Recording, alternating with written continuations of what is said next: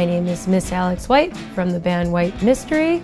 I love orange amps. I used to play a Music Man live. It was a cool vintage 210 combo. Then one day it pooped out on stage, and the other band that we were playing with didn't have a guitar player, so I had no backup. And that was the day that I realized that I needed a brand new amp that was going to be reliable for the hundreds of shows I was about to play. And White Mystery, the band that I play in, was recording at Electrical Audio, and we were walking through Studio A, and it was full of orange amps. Like black face bass amps, like amazing, groovy stacks, combos, different heads. I was like, wow, these are really, really amazing. They really speak to me. And I looked at the logo closer and realized that there was a red-headed man and woman on it, which is exactly what White Mystery is. It's my ginger brother and I. So after that point, I decided that I would pursue orange amps and find a cool solution. And that's when I got my Rocker Verb 50, which is a 212 awesome, hulky tube amp that I love very much. I've had the speakers swapped out. I've played almost 1,000 shows on it. Added wheels to the bottom. Just have a little canvas case, and it's been rode hard and put away wet for sure. It has a dirty channel and a clean channel. I primarily play through the dirty channel, and it's just a great beast. It's very, very reliable. It's a little heavy, but it's definitely manageable for one person to load in and load out themselves. So Rocker Verb 50 is the orange amp that I play.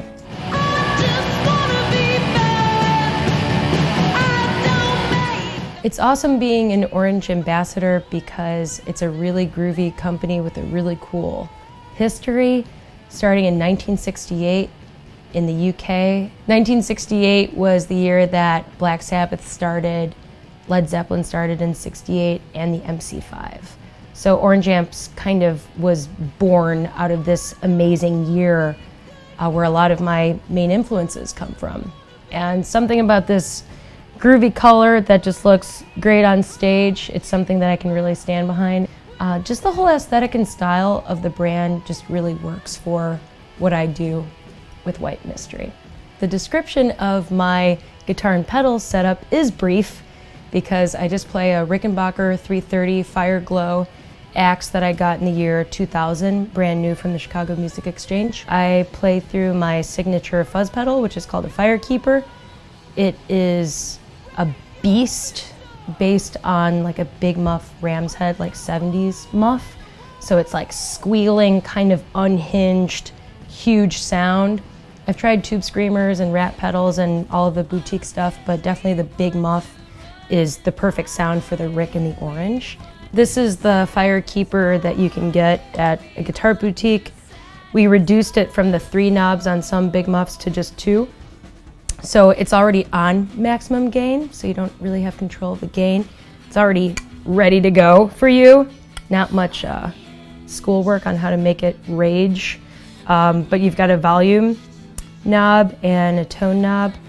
And since I don't futz around with that kind of thing, I modded mine to just be maxed out volume and maxed out tone.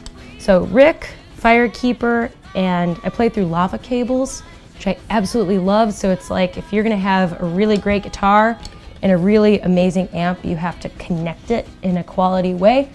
Otherwise you have this kind of chintzy sort of cord that's pooping out on stage. I guess I've learned that it's good to have very few things that are all really high quality.